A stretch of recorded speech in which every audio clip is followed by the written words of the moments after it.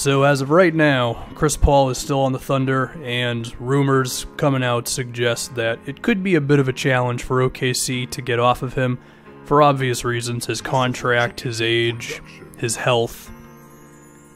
So I figured I would look down the NBA and attempt to find a couple teams who could take on CP, but I guess I could also talk about the idea of him staying on the Thunder. Again, as I said in the previous video, whenever it was, I don't think a buyout makes much sense. It would kill the Thunder's cap for a long time, unless CP left a gargantuan amount of money on the table, which I don't picture him doing. So anyway, let's talk about the idea of OKC holding on to CP, at least for some extended period of time. If anything, at least past December 15th, when all these free agents who signed can actually be traded. I mean, he could be a mentor for Shai Gilgeous-Alexander. As far as how much Chris Paul really wants to do that, I don't know. He's always had the LeBron mentality of, I'm smarter than everybody else, so just give me the ball and let me do my thing. And I don't really know if that leads to being a guy who can really help out like a 20-something-year-old like that. I mean, you can certainly lead by example, but it would be nice if CP was a little less up his own ass, basically, to be a real teacher for Shai. So I don't know there. Now, if Chris was actually healthy for a whole year, he could make OKC still kind of respectable. I don't think I would pick them for the playoffs. Actually, I definitely wouldn't, because of course Paul George is not here. But even so, between him, Shai, Gallo, Steven Adams, Schroeder, that's still an actual NBA team.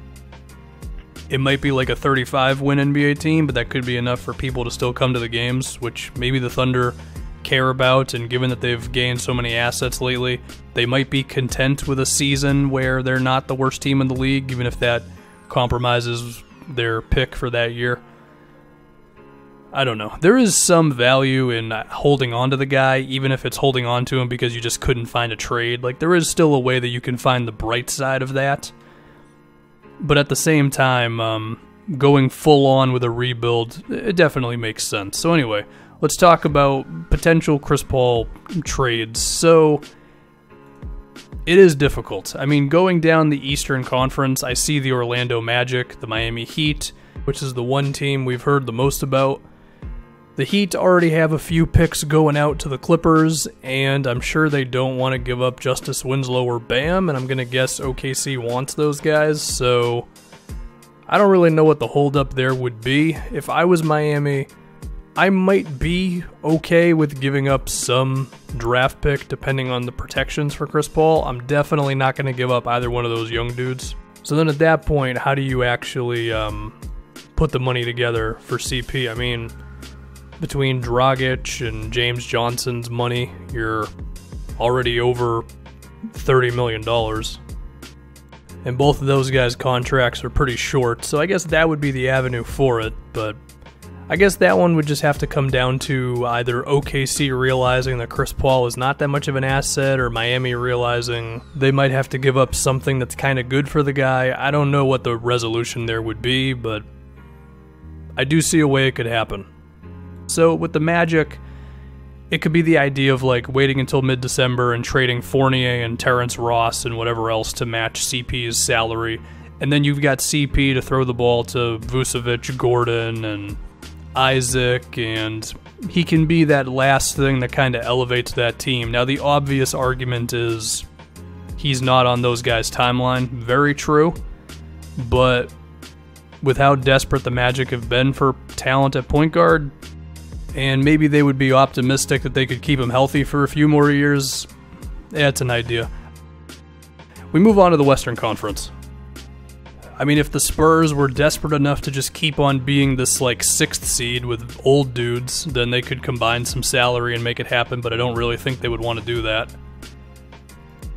There is a case to be made for the T-Wolves with the idea of they just really want to get another good player around Towns, but there is an argument to be made that the potential of Andrew Wiggins, however fleeting it is at this point, is still higher than 1 or 2 years of Chris Paul. And the only other way you could do that without trading Wiggins would be to put together some of your shorter contracts, but you'd probably just want the cap space.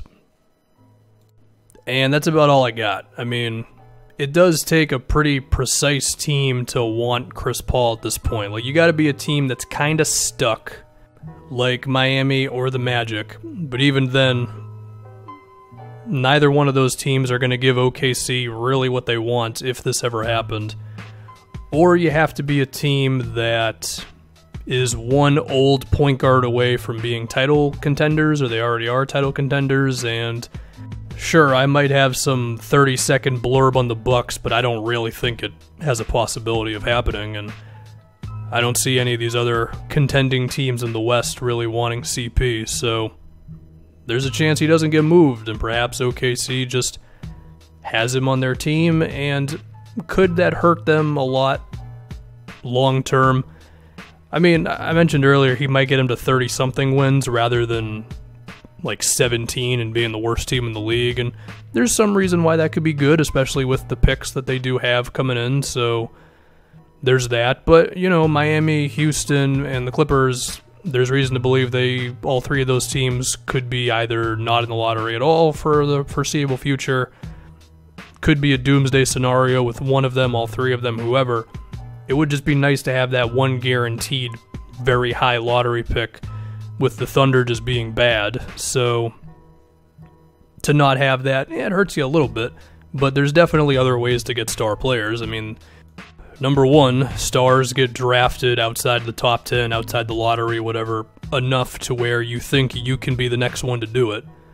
But besides that, OKC is going to have the ammo for every star player that becomes available over the next couple of seasons, so they'll certainly have ways to still make some splashes, but I guess the chances of them getting the number one pick, not as high.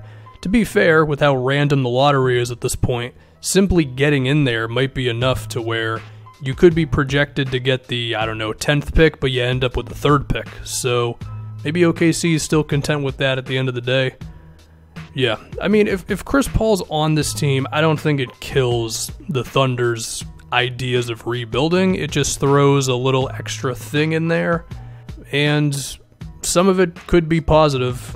So I don't think OKC's in some horrible spot. Like, I'm sure they feel very good about the next however many years. So Chris Paul's here for now, and we'll see what happens.